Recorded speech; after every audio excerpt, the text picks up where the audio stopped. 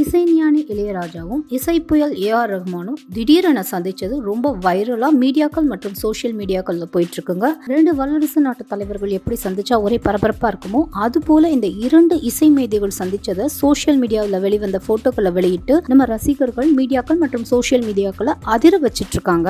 குறிப்பா நம்ம A.R.Rahman இசைஞானி இளையராஜாவை சந்திச்சதும் என்னுடைய ஃபிர்டா ஸ்டுடியோவுக்கு வரவேற்பதில் மிக்க மகிழ்ச்சி. கூடிய சீக்கிரம் என்னுடைய ஃபிர்டாஸ் ஆர்கெஸ்ட்ராவுக்கு கம்போஸ் செஞ்ச மெல்லிசையை தரணும் அப்படின்னு எதிர்பார்க்கிறேன் என குறிப்பிட்டிருந்தாரு. இசை புயல் கேட்ட உடனே சும்மா விடுவாரா நம்ம மாஸ்ட்ரோ? அவரும் உடனேயே உங்க வேண்டுகோள் நிறைவேறியது, சீக்கிரமே உங்கள் ஆர்கெஸ்ட்ராவுக்கு கம்போஸ் செஞ்சு தரேன் அப்படின்னு சொல்லியிருக்காங்க. உடனே இரண்டு மேதைகளின் ரசிகர்களும் இந்த கம்போசிங் கண்டிப்பா தீயா பரவ போகுது.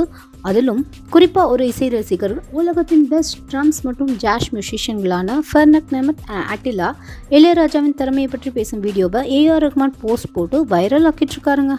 I have to think about it. I'll get back to you. How does he compose? He starts writing the notes. That's it. He writes everything. He just writes the music and that's it. He never changes anything. He doesn't even touch the keyboard to see the notes? No.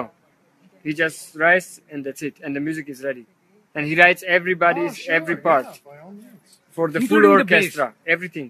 You know, full orchestra. Wow. 80 people. Attila can talk about that. Illayaraja sit down and writes the music from top to bottom without no piano, no guitar, just the paper and the pen. Yeah. And no corrections. And no corrections. No corrections at all? No, never correct at all.